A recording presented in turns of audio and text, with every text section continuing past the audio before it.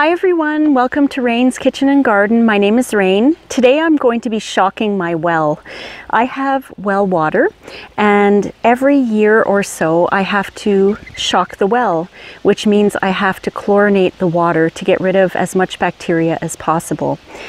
Last year I was so busy that I did not shock my well. This year I have iron bacteria in my water, which is harmless.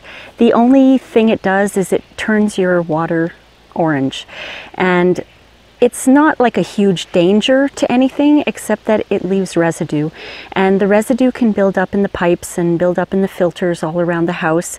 As you can see here, this is my Brita filter that I have to change every 2 weeks or so for our drinking water. And it's not just drinking water for us, it's drinking water for the pets, and it's also cooking water. And I'm really sick of using this Brita filter and spending so much money on Brita filters, so I decided, okay, it's time I have to deal with the well. This is my well cap. And basically I'm going to be opening this up, pouring in 3 gallons of bleach, and then I'm going to run a hose into the well itself so that it will circulate water for about 4 hours, and that's hopefully going to flush out any bacteria that's in there. After I circulate the water, then I have to let the water run, for a good half hour to an hour at odd times for the next week or so to try to get all that bleach out of the water. And hopefully that'll take care of the bacteria. I'll know because the water should be clear. I have to do a water sample after that to find out if there's any other contaminants in my water. And hopefully there won't be, because I thought I might have to put in an iron filter. But the first test showed that we don't have high levels of iron, just that iron bacteria, which is yucky. So here I go, I'm going to start. I just have a ratchet and I have to take off the 4 screws of my well cap.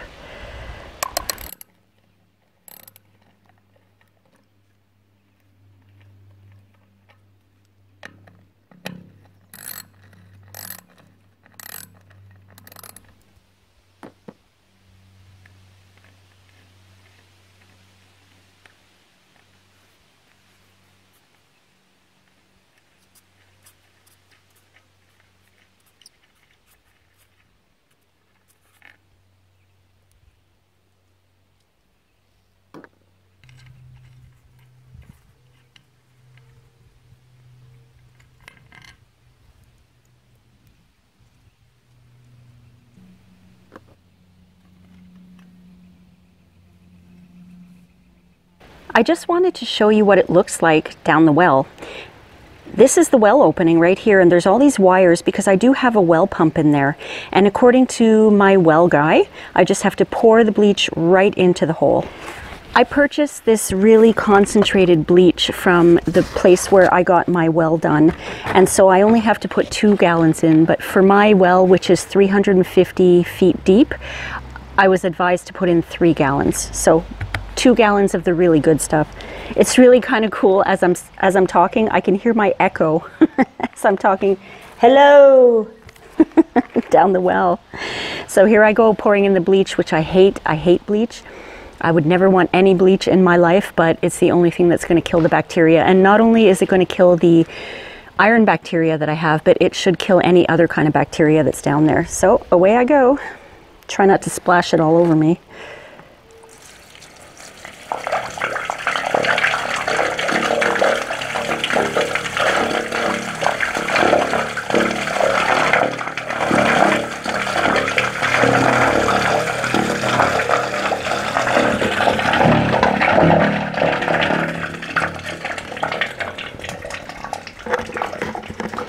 So this is called shocking the well. Here's another one. Down it goes.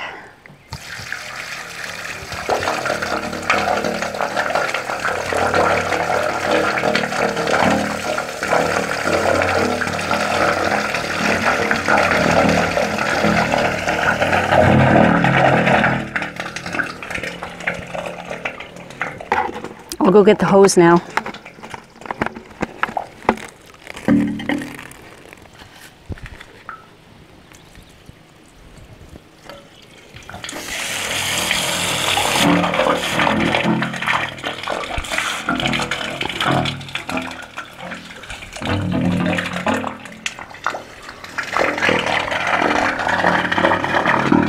I'm going to put the cap on slightly just so no critters can get in there, but I'm basically circulating the water in my well for the next 4 hours. While the water is circulating in my well, I'm digging. I'm digging all around the well because the whole idea is that you want to build a hill of dirt. You want it to be starting at around 8 inches below the cap of the well, and you want it to go like this onto the ground. That way, when it rains, the water won't go right into the well cavity. It'll sort of trickle down like this. And the reason that you do that is because on the ground, we can't help it. There may be pesticides, there may be fertilizers. If you park your car nearby, there might be a little gas or oil that gets into the ground. If you use a lawnmower, sometimes you might have oil and gas that goes onto your grass. All that can be transferred into your well when it rains. So if you hill your well, there's less of a chance of that leaching into the well water. You could also build, some people put decorative things on top, like a wishing well, which is something I'm going to do in the future, and I'll make a video about it, and that keeps the well safe too. And I've mentioned in my other gardening videos, my soil here is clay and rock. And I wasn't kidding. So it's very difficult to dig here, but I do have a pickaxe and a very good shovel. I'm just on my knees now doing this to show you what I have here. And also some of that old well dust that kind of turned into cement when it rained. It's all in here. So I have to dig a nice big hole around the well cap, and I have some really good earth that I'm going to use to hill up my well cap.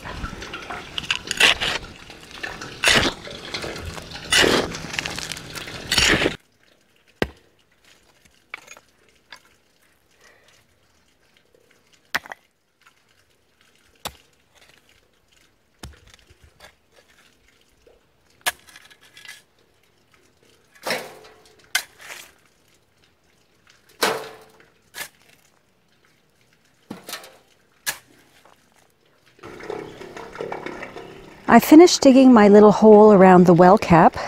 It may not seem like much, but it took me over 2 hours using the pickaxe and my shovel.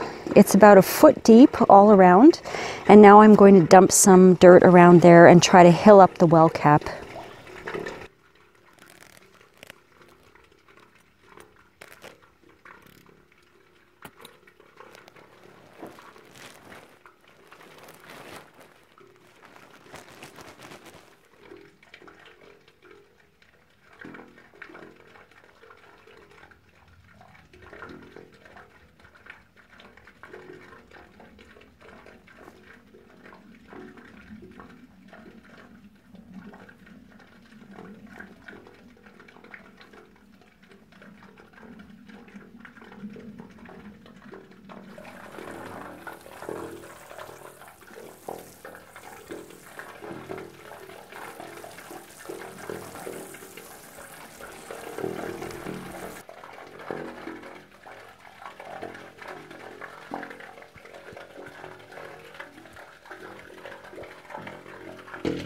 Well, my work is done for today. I'm so happy because I am tired. The hardest part of this job was to dig through clay and rock. That's why it took so long. Even the pickaxe, I kept hitting rocks and I had to dig them out to get to, to any kind of clay that I could actually shovel out. I filled 5 wheelbarrows full of that stuff, and that stuff is heavy. I think I've done an okay job hilling up my well cap. The next time it rains, which is supposed to be tonight, I'm going to watch and see what happens. The idea is that the rain will just fall down the hill and it won't enter the well. So I'm hoping that I did a good enough job for that to happen. I have a little story to tell you. About a month ago, I had to go traveling, and I stayed at a hotel overnight in the city. And I remember brushing my teeth, and I tasted bleach in that water. And it reminded me that all city and municipal water is chlorinated. And I'm someone who hates bleach, and the idea of shocking my well just made me think like I'm never going to drink my water from my well ever again because there's bleach in it. But we all drink it. Most of us drink it anyway. So I have to take a little bit of a chill pill on that. And the next step after the circulation of the water is finished in a couple of hours, I'm going to take the hose out, put the well cap back on, and I'm going to flush the toilets and run the water for like a half an hour at a time and try to flush all of that bleach out so it'll be out of my water system as soon as possible. In the next segment, I'll update you and let you know how long it took for the bleach smell and taste to get out of my water. And I will also update you on the next water test.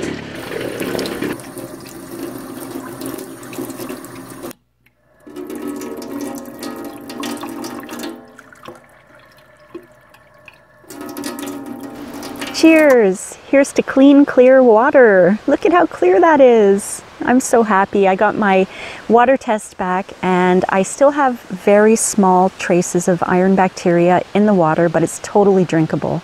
I'm really pleased. I mean, you can see right through this. And it tastes great too. I'm gonna have to shock my well once a year, it looks like, but that's okay. It'll go on the homeowner's chore list to do once a year. It's worth it because now I don't have to worry about that orange slime damaging my pipes and damaging my faucets and things like that. It took 5 full days to get that bleach taste and smell out of the water system. I was running the faucets between 4 to 6 hours each day, intermittently through the day, just to flush it all out. But yeah, it took a whole 5 days for it to get out of the water. But I'm really pleased. I hope you enjoyed this video and I hope you learned a little bit about shocking your well. I'm just so happy that I have a well and that I have water. I'll see you next time on Rain's Kitchen and Garden. Cheers. Delicious. Bye.